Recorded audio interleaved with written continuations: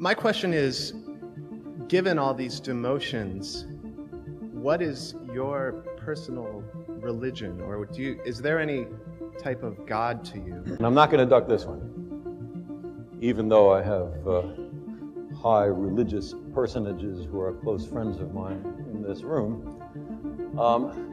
But let me ask you, what do you mean when you use the word God?